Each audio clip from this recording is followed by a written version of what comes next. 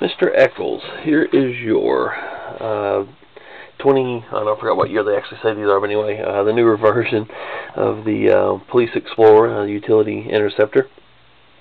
Interceptor utility, actually, I think is the proper phrase. You have an Escape, but you decided that this would be close enough. That's the best we could do, right?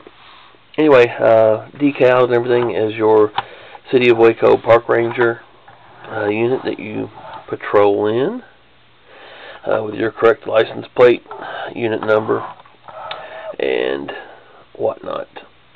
You asked for flashing headlights and taillights in this.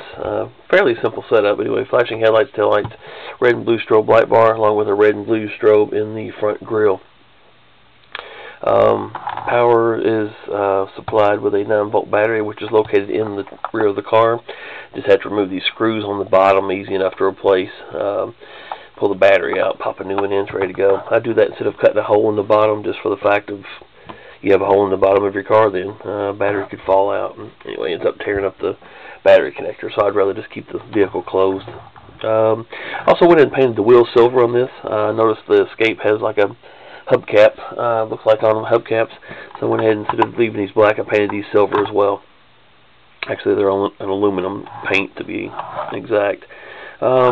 Switches here on the rear, underneath. Just press this. Get this off the wheel. I don't know why I'm worried about it, but anyway. Press the switch. It's located right here. Activates the lighting. Again, it gives you your red and blue strobe light bar. One red and one blue strobe in the grille. And then your flashing headlights. You also get flashing taillights. We didn't talk about the interior. I just get a little updating in there. I added a couple decals, one for the radio, what would be the radio, and the computer that's in there, the MDT, put a decal on it as well. And I highlighted the radio and mic equipment that's in there, the console. Flashing taillights I mentioned earlier.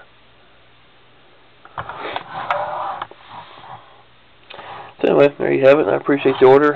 Sorry about the wait. I appreciate your patience on that. So like I said, sometimes it's hard to get decals done with these, so it takes a little while sometimes to get it taken care of. And like I said, I had to remake a couple for you, but that's not a big deal. So I appreciate the order, and we'll get settled up, get this sent out to you as soon as possible. Thank you very much. I appreciate it.